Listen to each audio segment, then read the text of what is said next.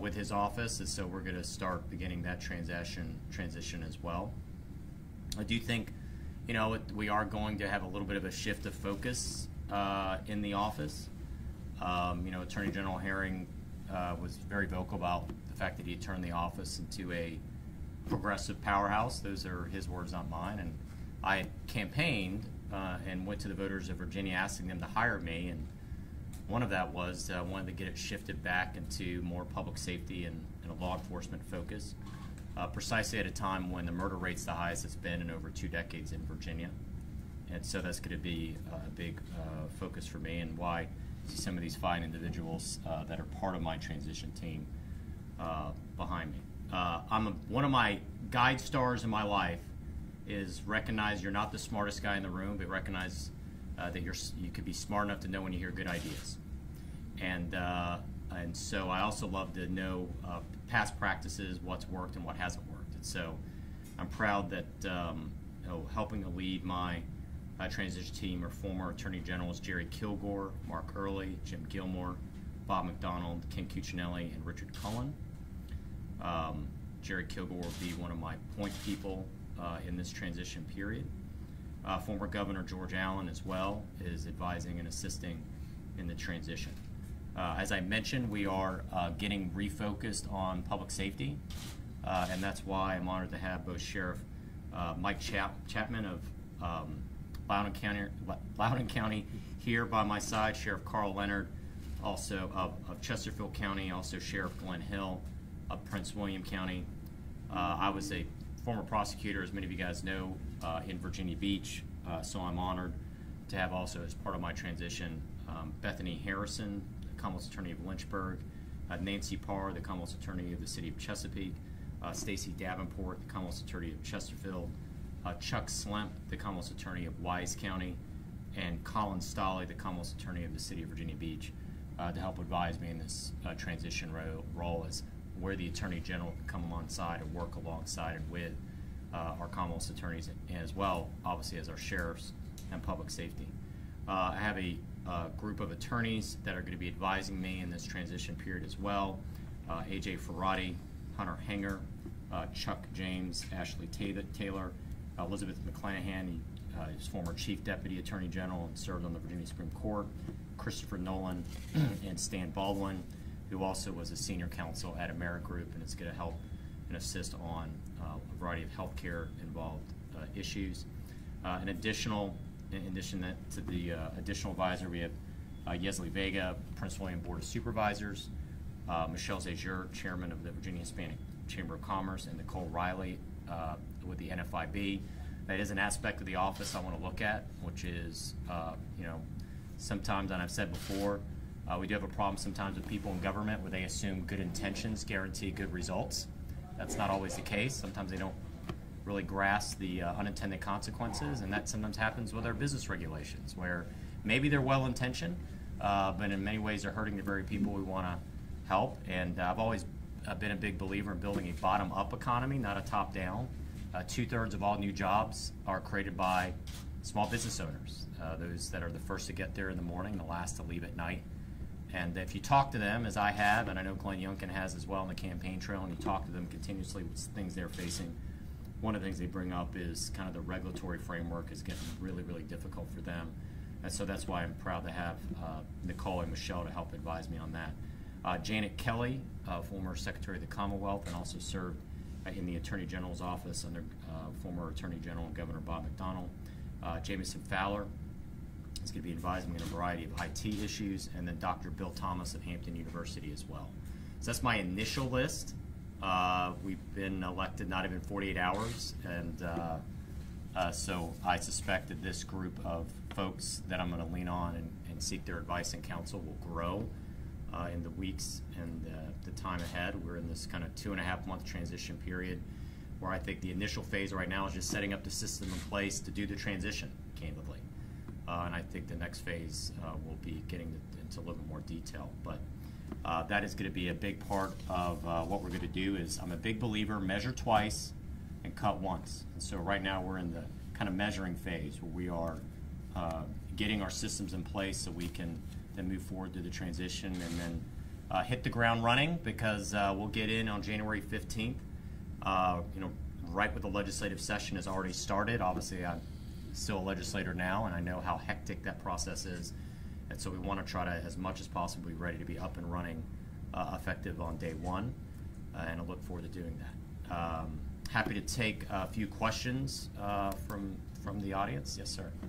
Matt Oliver with Virginia Mercury. What law enforcement duties do you anticipate or hope to take on? Because I guess I've heard different conceptions of the Attorney General's office. Like, I feel like the more standard role is it's like the state's law firm and posting up advice boards and commissions. I'm not totally familiar with that kind of like direct law. Well, listen, you have original jurisdiction on all computer crimes. You also do a variety of issues on the fraud front. You have consumer protection. That's one of the campaign issues that I talked about, was setting up a division within the Attorney General's office, just focusing on seniors, senior strike force. Now, may have a different name by the time we get in, but it's going to be focused on particularly at a time when we have an aging population, a lot of seniors being taken advantage of to protect them. One of our major legislative initiatives, which we had talked about on the campaign, was to allow us, right now the way it works is if a sitting Commonwealth's attorney requests it, we can come in and prosecute a case on their behalf. We're going to be seeking a legislative change, and Governor-elect Glenn Youngkin has already indicated that he would sign that into law. But a bill that would essentially say if the chief law enforcement officer in a jurisdiction, either the chief of police or the sheriff, makes a request because a Commonwealth's attorney is not doing their job, then I'm going to do their job for them. And I'm thinking specifically some of the so-called social justice Commonwealth's attorneys have been elected, particularly in Northern Virginia. We obviously are aware of some pretty horrific cases that have made the public where they fail to do their job. And if there's anything that I want to bring back to the forefront in this process, are the victims. That is that, I could tell you as a former prosecutor, those are the individuals that you remember are the victims. I don't remember the defendants so much, and so that's been a little bit of my frustration that I have seen, is I think the victims have been forgotten.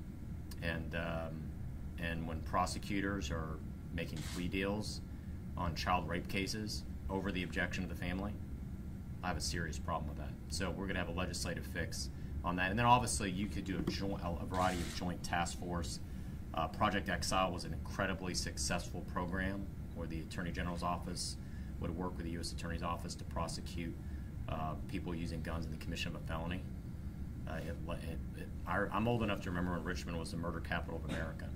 And I think that's going to be a critical component as well. Human trafficking is a huge issue for me.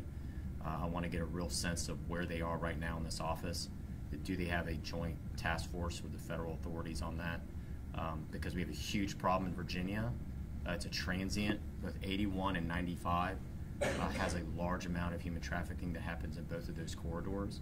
It's a multi-generational crime because it affects the individual, and it affects almost every aspect of the life, and that's a very big personal issue for me. So yeah, there is a huge law enforcement component in the office, in addition, obviously, to being the attorney for the Commonwealth of Virginia. Yes, sir. Yes, I have a twofold question. The first one being, do you plan to investigate Loudoun County Public Schools and the recent sexual assaults that have happened there? Yes. And the follow-up to that, we know the rape kit backlog was eliminated last year. What are you planning to do to ensure that a backlog doesn't happen again? Listen, I think that was one of the great accomplishments of Attorney General Herring's office, and I applaud him for that. And I will continue to make sure that is not the case. I want to ask you about the parole board. We know that you, the governor-elect and lieutenant governor-elect, have said that you want to fire the current board, bring in a new board. What is your ideal parole board makeup, and also what's your stance on parole in general? I think the parole board needs to be fired. I think that is a decision that's going to rest with Governor-elect Youngkin, and I think he can address that. I think, knowing in his heart, I think the main thing is make sure victims aren't forgotten. I think that is a critical component. When Governor George Allen was governor, he made sure that he had victims, and victims' voices were heard on that parole board. But the fact you have a situation like Patrick Schooley, who had not one, not two, but 3 life sentences without the possibility of parole for the brutal home invasion, rape, and murder of 78-year-old Bessie Roundtree, and Bessie Roundtree's family found out that Patrick Schooley was back on the street, even though he had a life sentence, when they heard about it on the news. That's unconscionable. That's just unconscionable to do that to a victim. I think the first priority is make sure victims or voices are being heard in that process. My general position on parole is I believe in the abolition of parole for violent offenders. But listen, the parole board makeup and the decision is going to be with Governor Glenn Youngkin, Governor-elect Glenn Youngkin. Do you anticipate any changes with the way your office handles the civil rights division that Herring set up? Well, I don't know how Attorney General Herring has set that up. And so we're right now setting up the system in place to do the transition. And once we do that in place, then we can get a sense of how the office is being structured and how it works. And as I said, smart enough to know that I'm not the smartest guy in the room, and I'm smart enough to know when I hear good ideas. I'm going to want to talk to other attorney generals on how they also have run the office, how they have set that up, and I'm going to get their wisdom and counsel and then make decisions accordingly. Are there any of those initiatives that you're certain you would like to introduce? I have been so focused on getting through Tuesday, and I'm going to look through and what his initiatives are, and then I'll make decisions then. For Virginia citizens who watch the news via Telemundo, if you feel comfortable answering the question in Spanish, feel free. If not, that's fine. But what plans do you have to help the Hispanic community here in Virginia? Well, I mean, listen, I think the Latino community is overwhelmingly, they believe in the same thing as so many Virginians are, which is they believe in faith and freedom and family and entrepreneurship. And right now, as Governor Glenn Youngkin noted, we're 49th in the country in small business startups, and I think it's going to be critically important to see what are those barriers of entry.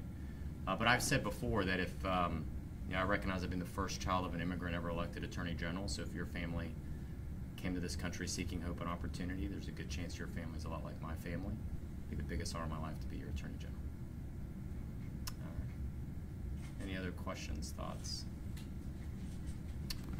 All right, I so appreciate everybody. We'll have more information for you all, and if we have not already sent one out, we will send out a press advisory on the on our announced transition team. All right, thank you all. God bless.